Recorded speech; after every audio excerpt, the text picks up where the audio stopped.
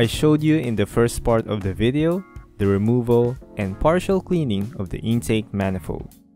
This is now the second part, which I will show you the continuation of cleaning, preparation, and reinstallation of the intake manifold. If you haven't watched the first part, just click the link on the screen or check the link in the description box below to watch that video. So here we go. I'm gonna pour some diesel into the intake manifold, then use a brush to clean it effectively. Cleaning the intake manifold is difficult. It requires a lot of time and patience.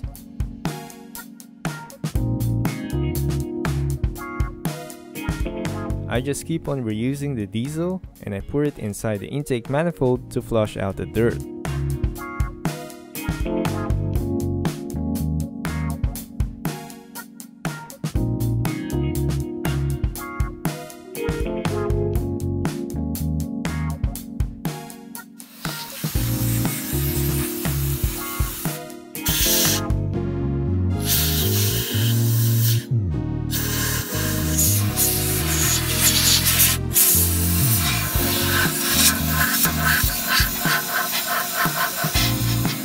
Dirt inside are hard to remove.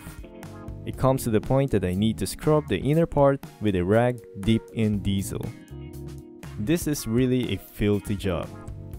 Then I use a carb cleaner to hasten the process of cleaning. Carb cleaner is really good on tough dirt and carbon deposits. It is expensive, but it is worth it.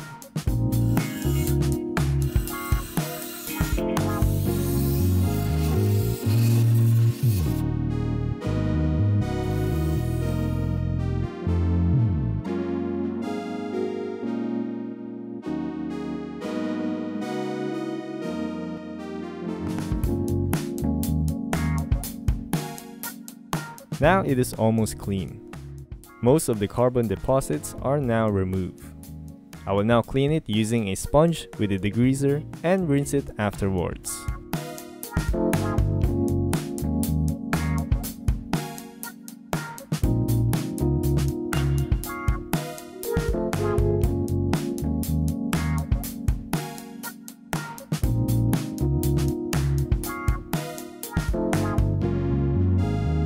First, remove the metal gasket.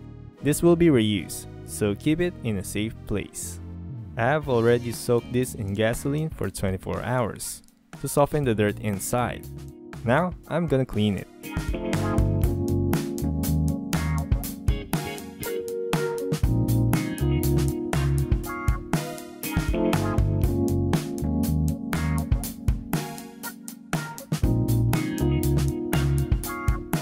This tube is connected to the EGR. I cleaned the EGR in another video. Just click the link on the screen or check it in the description box below to watch that video. Now I'm gonna clean the tube with a degreaser.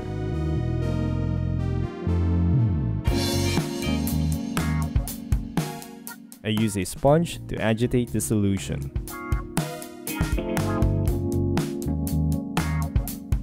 Clean the metal gasket too. Rinse everything and dry it properly.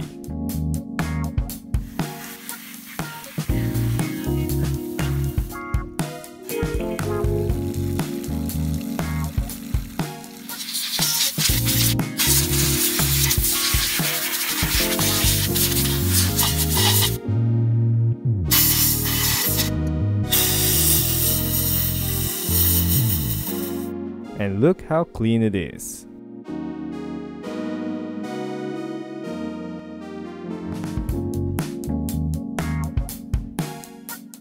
I'm gonna do the same thing on the throttle body.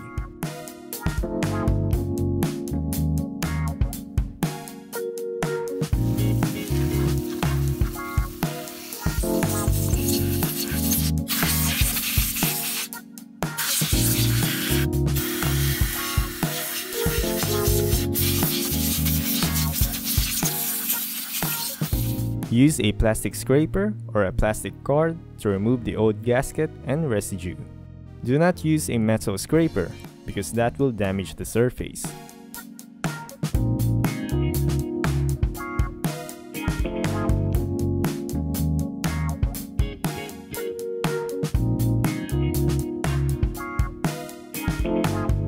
Then, I use a fine plastic wool or Scotch-Brite. This is not abrasive. I use this to clean the surface. This will remove small particles. After that, it will look like this.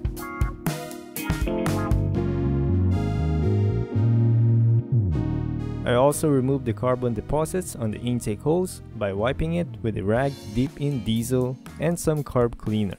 Just keep on wiping and the dirt will stick to the rag.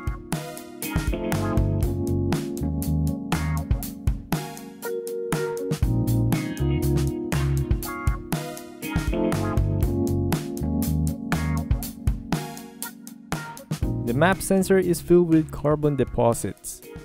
I'm going to separate it from the electrical socket. Then clean it with an electrical cleaner.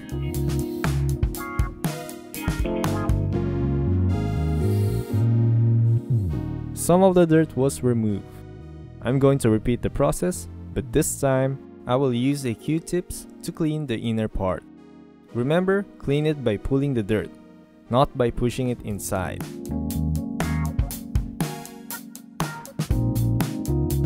Wipe it off and make sure it is completely dry. Then here you go, a clean map sensor. You can now see the two holes. Also, clean the electrical socket too. Then connect the map sensor.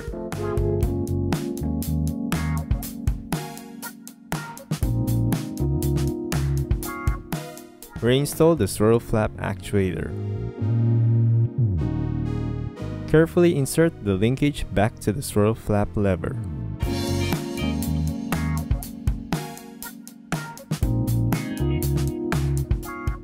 Reinstall those three 10mm bolts.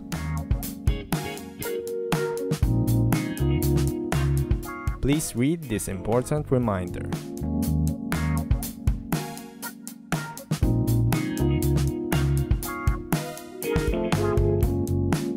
Put all of the gaskets back to the intake manifold.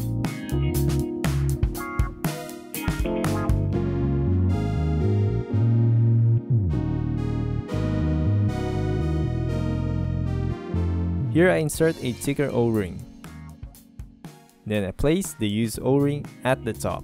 In short, I put two O-rings in this section. Since I'm reusing these gaskets, it is best to put some silicone gasket maker to make sure that everything are sealed. Put all of the Allen bolts and tighten it. Don't forget to put the metal gasket back to the flange of the tube. After putting some silicone gasket maker, it's time to reinstall it back to the engine.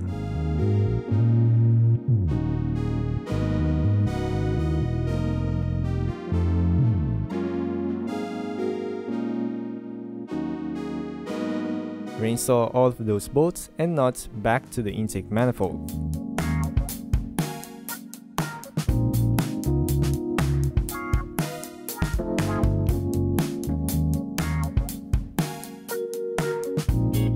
Here I made a diagram about the sequence of tightening the fasteners.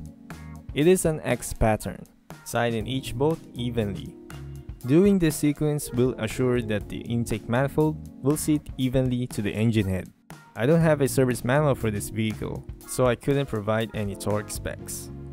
Reinstall the two 10mm bolts underneath the intake manifold. Reinstall the bolts for the tube that connects to the EGR.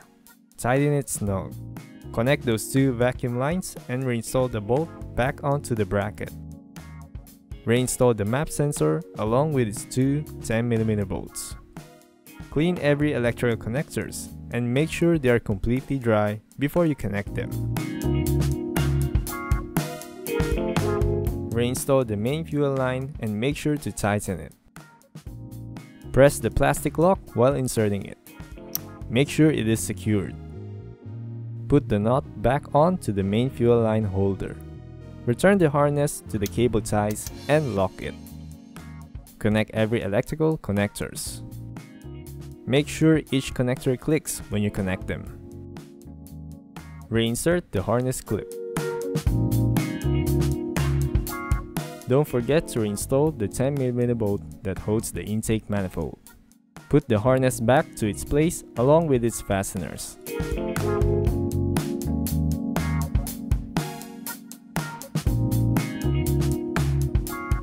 Reinsert the harness clips.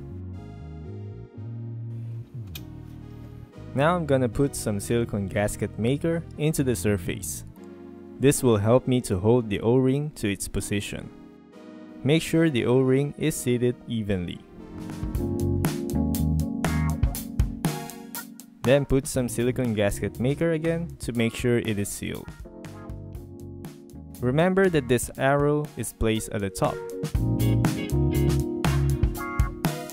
Reinstall those 2 bolts and 2 nuts. Since this has 4 fasteners and it is a circumference, tighten it in an X pattern. In that way, the gaskets will sit evenly. Make sure to double check everything. Make sure every bolts and nuts are tight before you call it a day.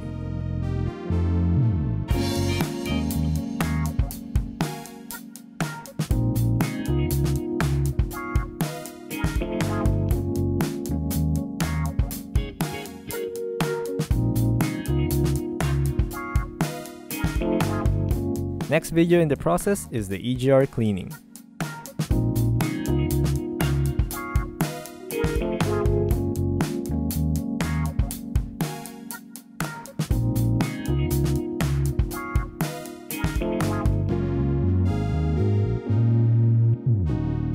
I hope you enjoy and find this video helpful. If it was, please give it a thumbs up. Thank you very much and God bless.